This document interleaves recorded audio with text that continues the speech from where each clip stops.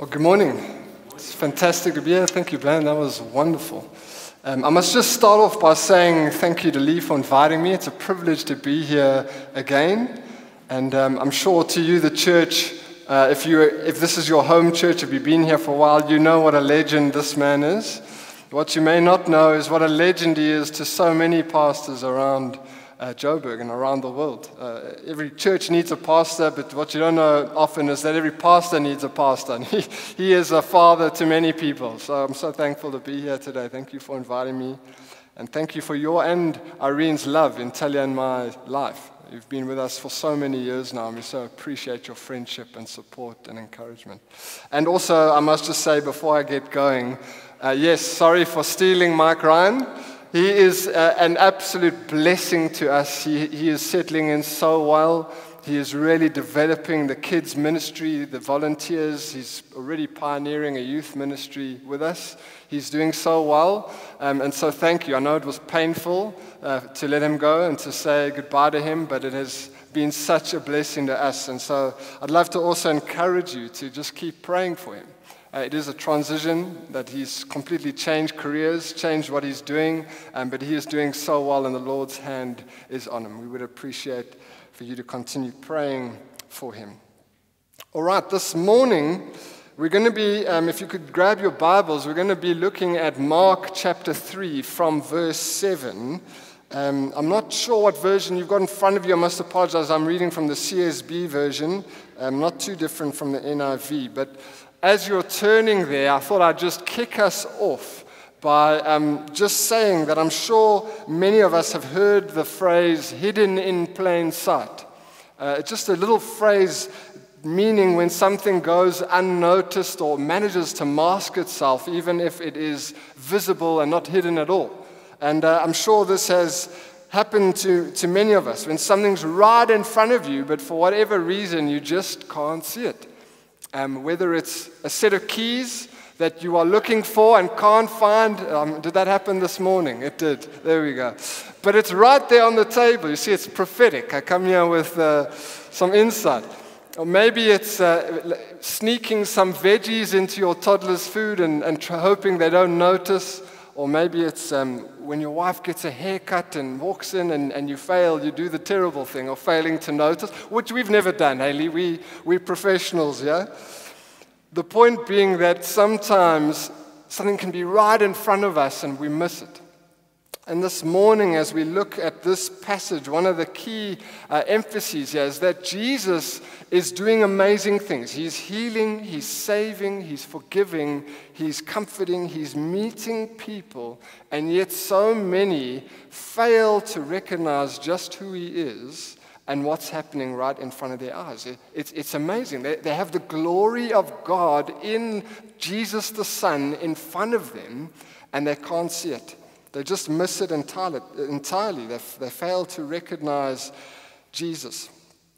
And just this morning, my heart for us and my hope for us, including myself, it's been a beautiful time of prep in this, is that as we consider responding to Jesus and the responses to Jesus in this passage, that we would be stirred afresh this morning, to give our hearts to him afresh.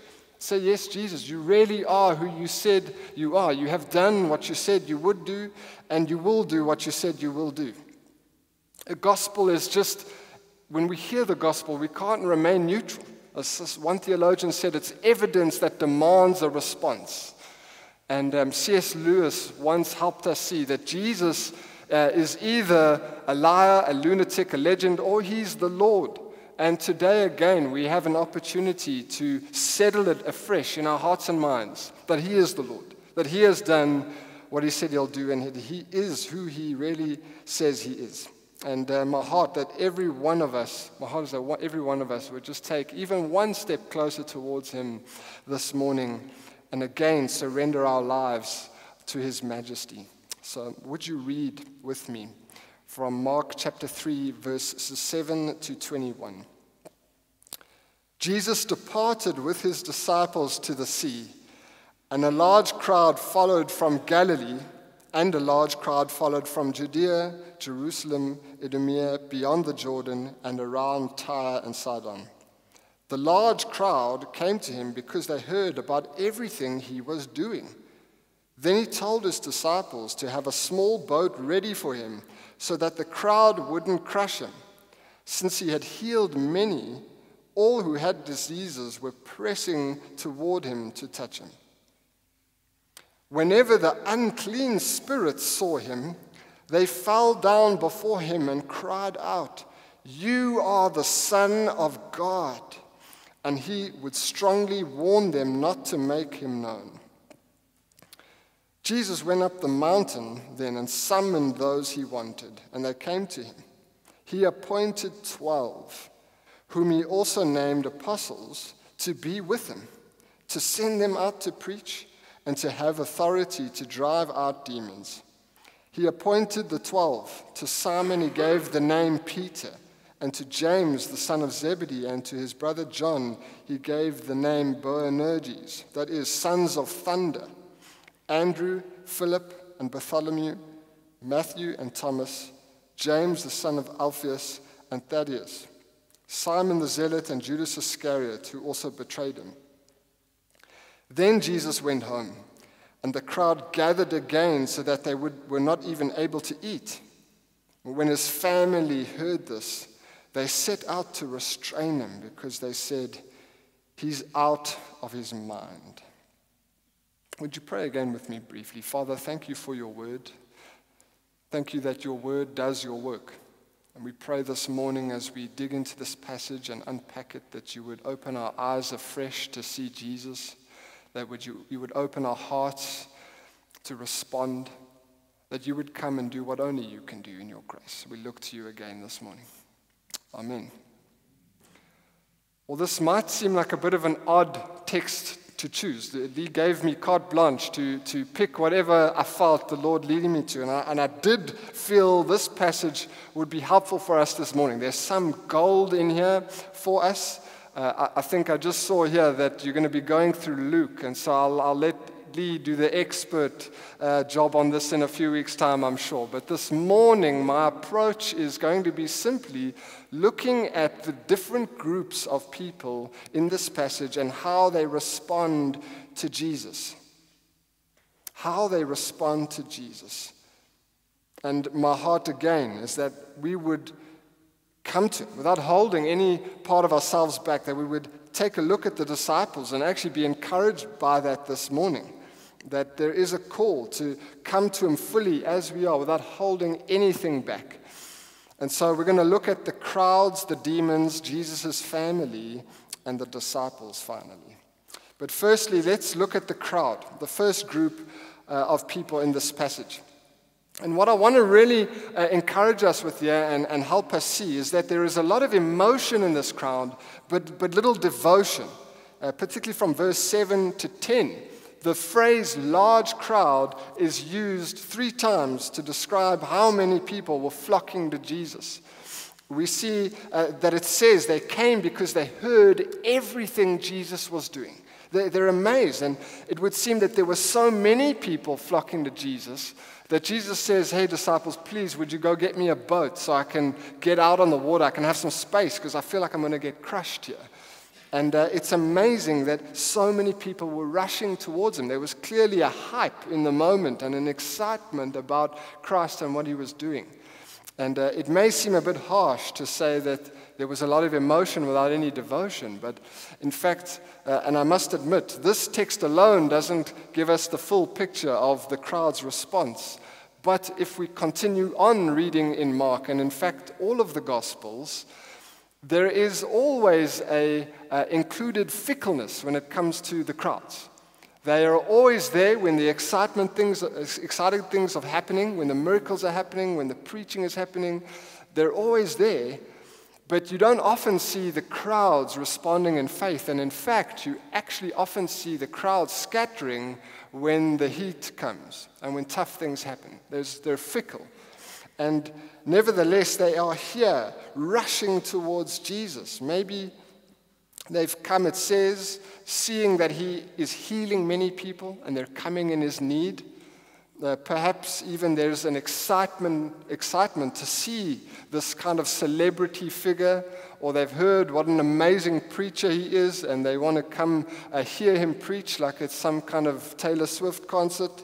They're just flocking towards Jesus. There's desperation, curiosity, excitement, lots of emotion, but as I said, the crowd would soon desert Jesus. There's little lasting devotion. And so it reminds me of that parable Jesus tells actually in the next chapter of Mark and as well as Matthew and Luke. It's the parable of the sower or of the soils. And he says that the gospel, the good news of the gospel is like seed that gets scattered all over and it lands on all kinds of different soil. God, the ultimate sower, is so generous with his spreading of the seed of the gospel, but people respond differently. And he says that different types of soils respond differently, some producing good fruit, some not producing any fruit at all. But one kind of seed is seed that lands on rocky ground.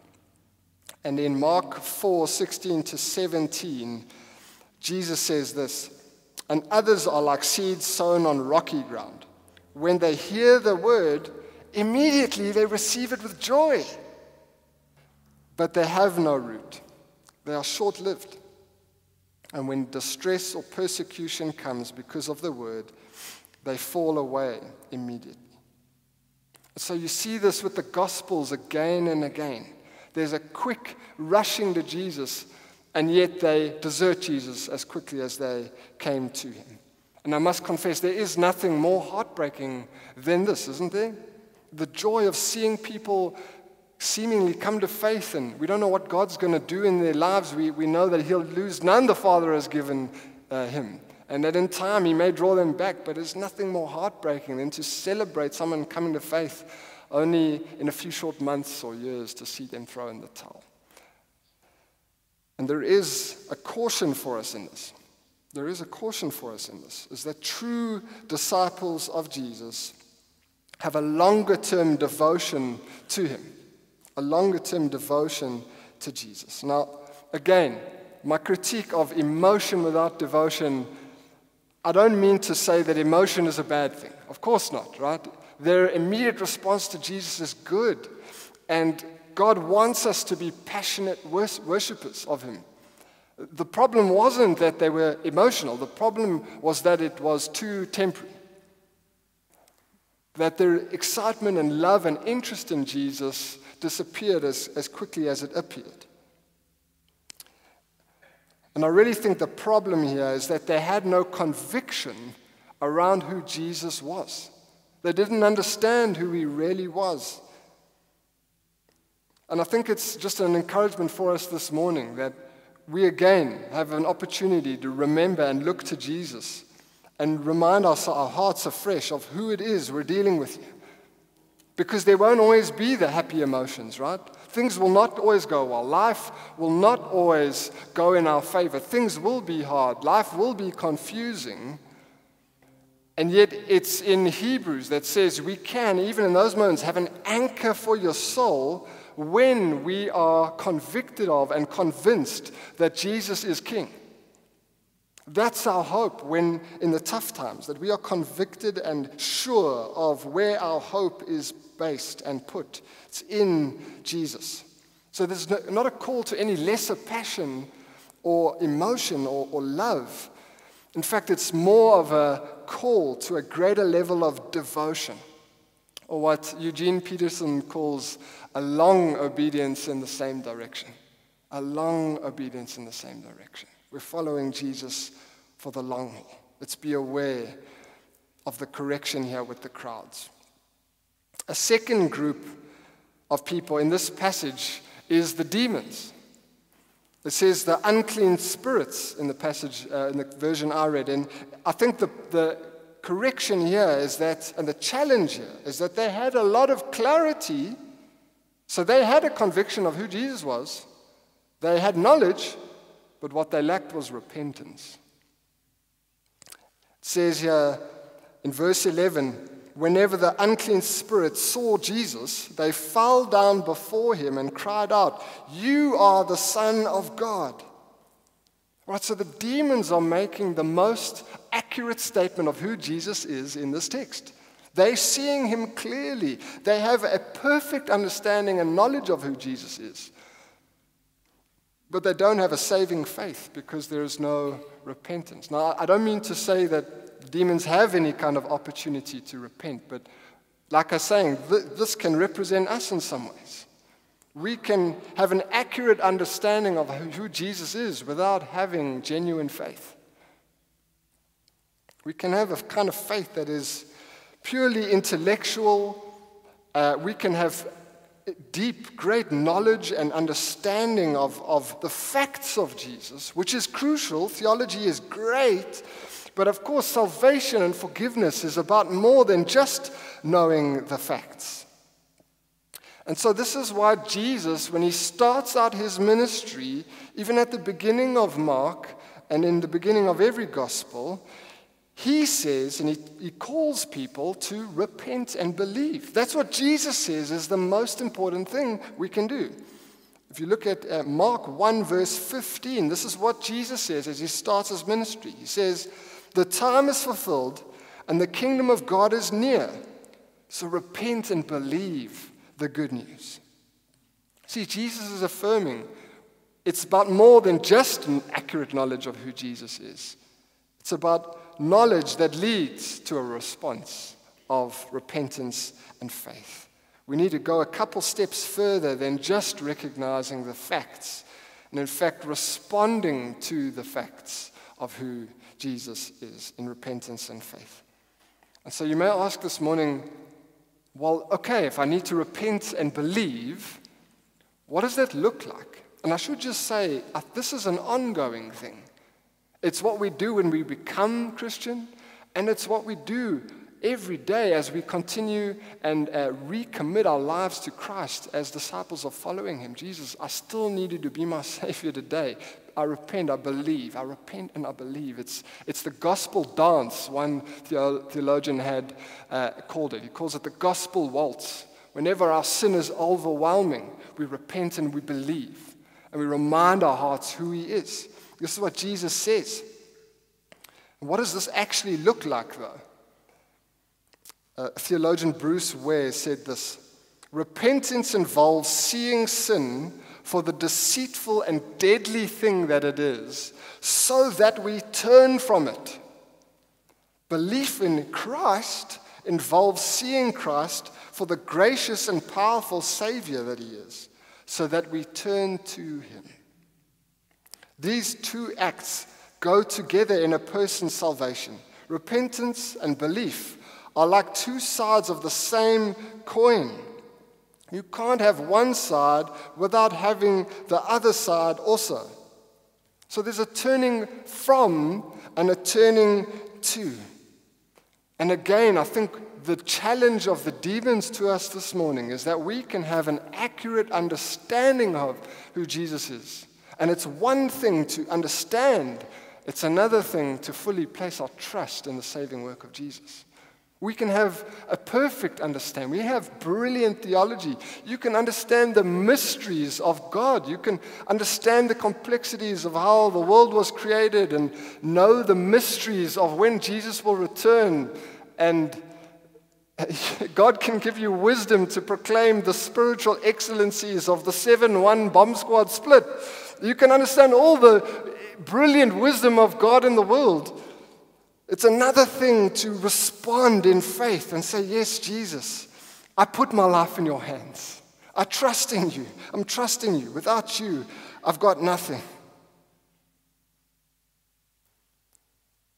Listen, friends, I just want to say this morning. When you look at the Gospels and you look who Jesus met with the most grace, who Jesus proclaimed salvation over most frequently, who he dealt with most gently, most graciously, with most mercy, it's not those who understood the most. It's those who understood one thing, that they have a problem that only Jesus can fix. And they came to him in faith saying, Jesus, You're my only hope. You're my living hope. Would you do it? Because I can't do it. I can't do it. See, salvation is not for the smart, it's for the repentant. And I would just maybe remind us this morning something we already know. A faith that is only intellectual is really just functional unbelief, because it hasn't led us to a place of repentance and faith. And so we are still stuck without hope and without forgiveness if that's where we stay. But the opposite is also true. We can run to Jesus and trust him. And maybe it's a poor illustration, but it's the one I could think of. I don't know if there's anyone in the room who is terrified of flying. Scared of flying? Well, we all know someone who is. Maybe you've been on a plane, someone sitting near you that has shrieked at every little bit of turbulence. Now, statistically, the facts are it's a minute chance of being in an airplane crash. It's tiny. It's one thing to understand the fact that it's such a small chance. It's another thing to get into the plane relaxed, knowing that the captain's going to get you there safely. You see, you can understand the facts. It's another thing to rest because you know Jesus is going to do the work. And again this morning, can we just rejoice in that together? Jesus is going to do the work. Third group of people, third response is Jesus' family. I've been so challenged by this week. What they show us is familiarity with regards to Jesus, but no worship at this point. And we see it in verses 20 and 21. It says, at the end of Jesus' time with the crowds, it says, then Jesus went home and the crowd gathered again so that they were not even able to eat. So many people. When his family heard this, they set out to restrain him because they said he's out of his mind. So Jesus' own family thinks he's crazy. They think he's lost the plot. And I don't know, but my assumption would be two things. One, because Jesus seems pretty normal. Because he's fully human, right? He's fully God, but he's fully human. He cried as a baby. He grazed his knees as a toddler. He worked hard in the family business. He got flu. He was fully human. In their eyes, he was too normal to be God. But also that their eyes were still spiritually blind at this point. And God hadn't opened their eyes to see Jesus yet at this point. That would come for some of them, right? The book of James in the Bible, written by Jesus' brother. He got it. God opened his eyes to see him. But at this point, there is so much familiarity with Jesus that the family had little worship for him. And I think that can be us. I think just let's be honest together. Maybe you've been a Christian for years, and this happens to us. Maybe the gospel doesn't grip your heart like it once did. Maybe forgiveness doesn't give you as much joy as it once did. Maybe God's kindness and mercy towards you doesn't melt your heart like it used to. We can become so familiar with the gospel message sometimes that we actually lose our worship in some way. There's a sense in which we can become so familiar that the awe and wonder we have in Christ and what he's done for us somehow slips away. And I would just say, maybe this is partly true for our Christian culture and maybe most for unbelievers. This is definitely my testimony. I grew up in the church, as Lee said, and I knew all the things. I know which songs to sing, when to sit, when to stand, how to greet. I could probably pray a decent prayer. I only actually got saved in my teenage years, though. And I was still, a mess for many years, and still am a mess. But then particularly, what changed is not the external stuff. What changed when I got saved was the internal stuff. Finally, God helped me get grace. It's incredible. It's incredible that our sins can actually be forgiven. That you don't have to carry that guilt you're carrying anymore.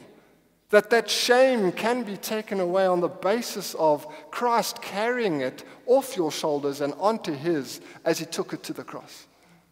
It's incredible. It's life-changing stuff. It should produce joy. It should produce worship. And I think one of the reasons it doesn't is because we forget too quickly. We forget too quickly. That's one of the key words. It's why one of the key words in the New Testament is remember. Remember. Remember the gospel. We're going to remember the gospel again this morning. And friends, I just want to encourage us with this. I don't believe the answer is winding ourselves up or forcing any kind of emotion. That's not the point.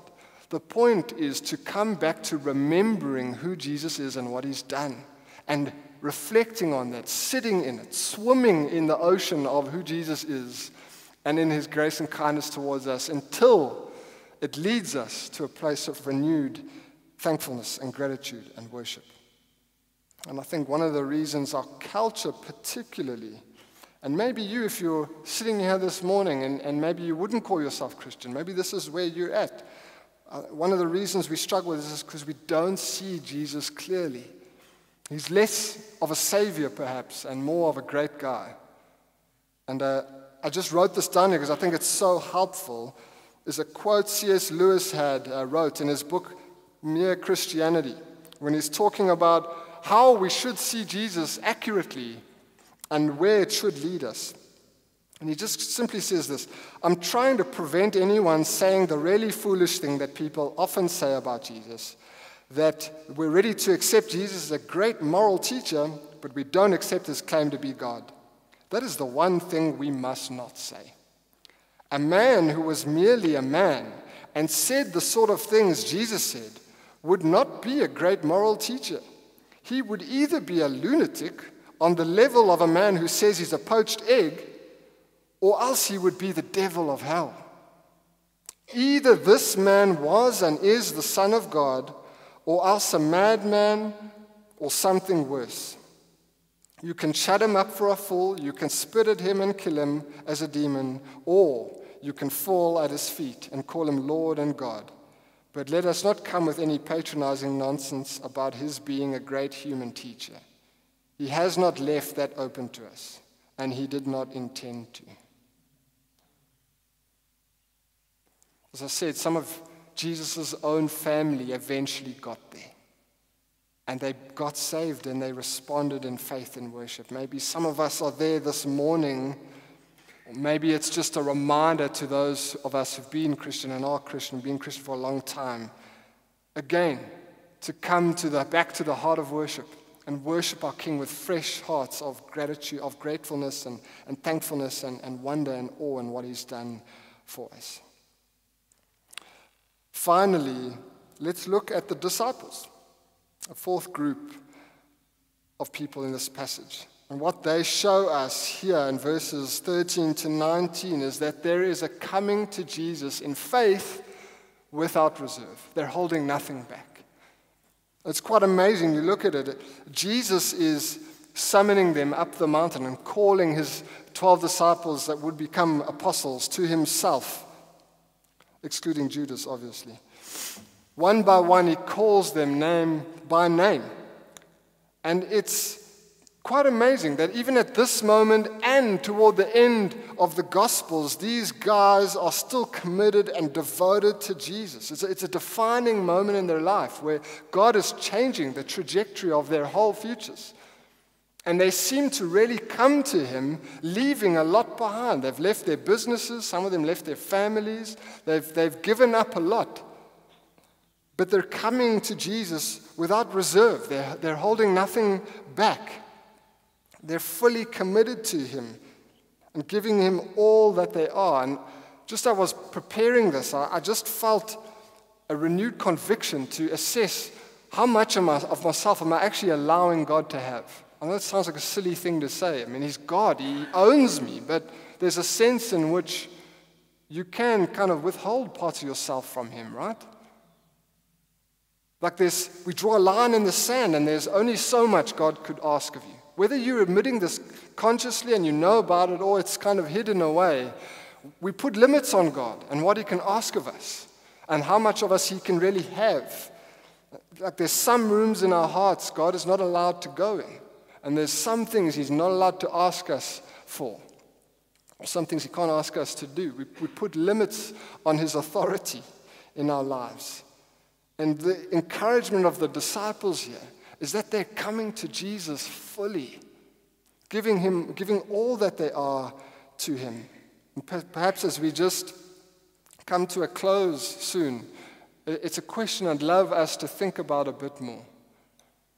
Are there any parts of your life this morning that are off limits to Jesus? Are there any sort of chambers of your heart that have restricted access?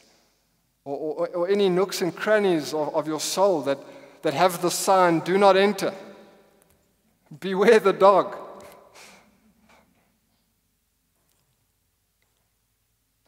Sometimes I think you can respond to Jesus almost feeling like he's trespassing. Oh, Jesus, that's enough now. I've given you enough. I've tithed my 10%. I've come to church twice a month. I've done my stuff. Surely I'm in your good books by now. I just want to encourage us. These disciples, when they came to Jesus, when they left all those things behind, I don't know this for sure, but I'm pretty sure that they were not feeling burdened and sad.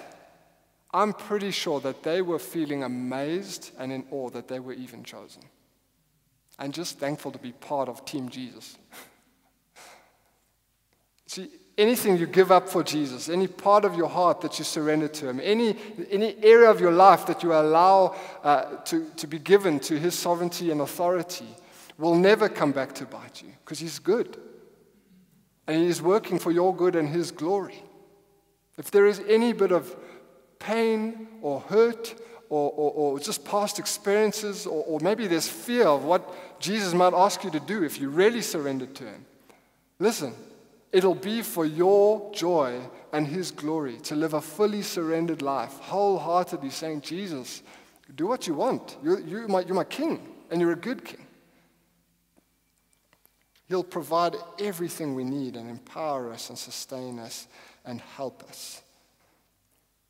It's amazing that we even get chosen at all. Just these disciples, they had no qualifications. They were nothing special. They were mostly uneducated. There was nothing about them that we would choose. If we saw them, we'd probably think they were losers. But Jesus is in the business of picking those who know their life is a mess and turning it around for his glory. And I think we see it in their lives. And if you've been a Christian for any amount of time, I'm sure you've seen the grace of God in your life. It's amazing what God does. I think John Newton that famously said, when he gets to heaven, he knows that there's going to be 3 wonders. First, he'll be surprised that there were some people in heaven that he didn't expect to be there. Secondly, that there will be some people who he thought would be there that aren't be there. And he says, thirdly, the greatest wonder of all, that he'll find himself there. That he'll find himself there. It's incredible. It's my encouragement to us this morning. Just very simply, as we respond to the gospel, as we think about Jesus, as we think about the cross and his resurrection, that, if there's nothing that Jesus held back to save us, if Jesus really held nothing back to save us, it should and ought to compel us to hold nothing back from serving him. And that we can have a fresh awe in our salvation and gratitude and thankfulness, that we can cry out and say, God, thank you for your grace and kindness towards me. And just again, surrender our lives to his grace. So would you pray with me, and we'll respond in worship together.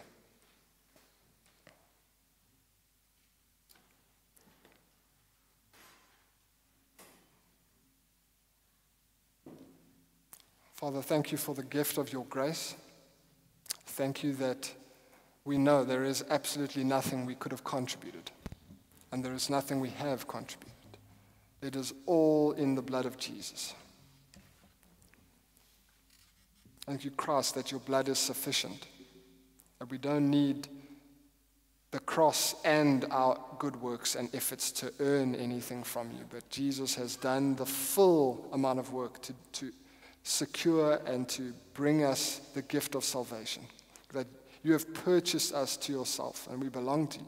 We want to say thank you for that. God, we just pray as we've been looking at this passage that you would help us respond again this morning in repentance and faith, in worship, in increased devotion.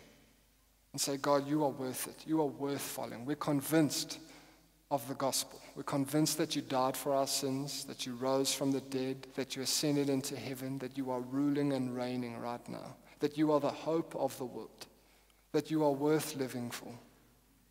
We confess that together. God, we just pray if there are any in this room this morning who maybe haven't crossed that line of faith. We thank you that you brought them here this morning. And God, we pray that you would continue to open the eyes of their heart to see you. If that is you this morning, I just want to encourage you.